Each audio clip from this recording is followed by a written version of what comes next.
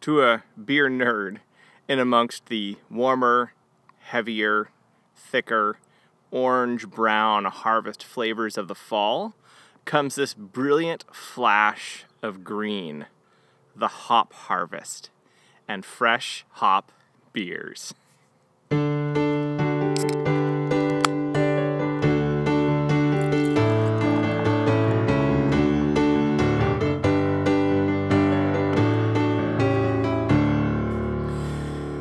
I could have just as easily started the this beer singing, "It's the most wonderful time of the year," but I decided to wax my own poetical instead.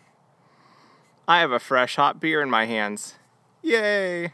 Super happy about this. This was canned less than 2 weeks ago, 9/16 of 24. It is by Ecliptic Brewing Company, and it is a collaboration, a triangulum collaboration, so a three-way, from Bale Breaker, Ecliptic, and Ruse Brewing. Y'all who know that Bale Breaker is a favorite of mine. I don't know that I've had a Ruse Brewing beer before, but yeah, I'm really excited about this. So this is an IPA, a fresh hop IPA. Fresh hops are those hops that are fresh off the vine. They have not been baked or kilned or preserved any other way. They have simply been picked and thrown within a day or two at the most, within a day really, into the beer they are going to be used in. Because hops are flowers, right? I've said this before, and flowers go bad quickly. The good things about flowers fade quickly. You can't just stick them in water, stick their stems in water and expect them to stay. You've picked the flower itself, all the nutrients are gone, the flower has served its purpose to the plant, the flower's going to die, right? So these hops are fading quickly. So they get them into the beer right away. And what that preserves is those beautiful essences that the hops produce right there, fresh. I mean, hops add tons of flavor and aroma and other character to beers after they've been kilned or cryopreserved nowadays, I guess is a thing. But think of a dried flower versus a fresh flower. And I'm not going to say that a dried flower is bad. A dried flower is plenty good. It can smell amazing, and its aromas and other benefits can be used for a long period of time, but it is different. It's different, right? So, these are the fresh flowers. These are the fresh hops. And what I get to the nose, delicate verdancy, a little bit of citrus, but also maybe some stone fruit, possibly. A little bit of mint, maybe a little bit of lime.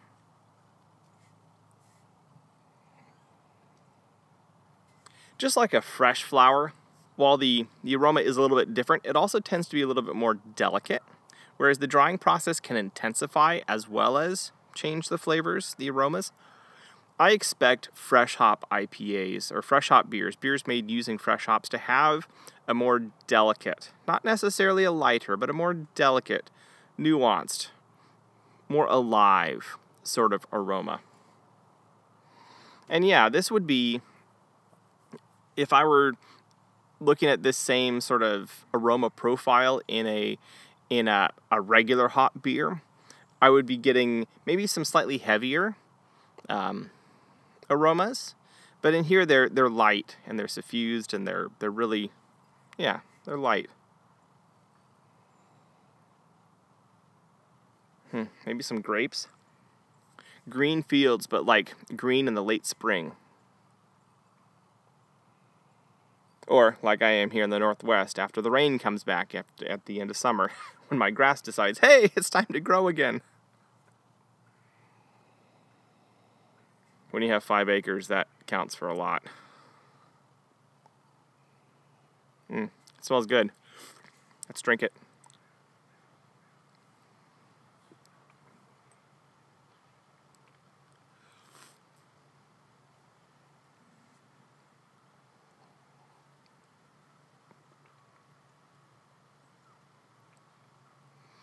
Oh, this is a really enjoyable beer. Grapefruit. Lots of brilliant, beautiful grapefruit. Halfway between like the sweet rubies and maybe the more tart white or yellow grapefruit. About halfway between. And it stops short of being like acidic. Instead, it has this nice kind of round melon body to it.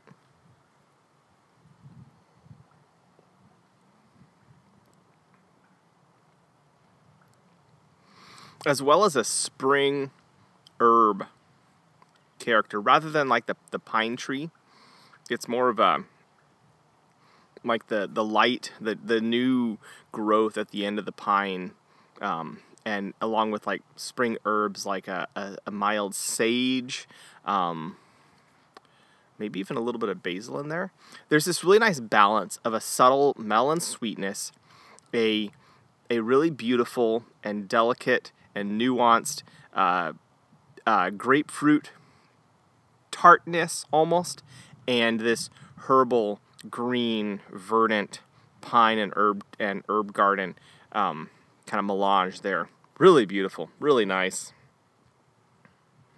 So this beer features Simcoe, Centennial, and Strata hops. They mentioned some berry and citrus and dank tropical notes. Yeah, maybe that's the herb garden that I'm picking up those dank tropical notes. And the melon. Yeah, that's quite nice. I like that a lot. So, I'm going to post this video as quickly as I can. So, probably next Friday morning. So, the first Friday of October. I'm recording this in late September, the last Saturday in September. Because this is fresh hop season. If you watch this video and you're interested in fresh hops, what you need to do is you need to go to your local bottle shop. Costco might, like a big a retailer that cares about getting good quality product, might have fresh hop beers. But in general, the places that sell the freshest cans of beer from the most local places are the places you're going to find the fresh hop beers. So if you live in the Olympia area, that's going to be Spuds or Northwest Beer Works as far as cans go, or really any of the tap rooms in the area that also sell cans. They'll probably have a limited selection of fresh hop beers for can.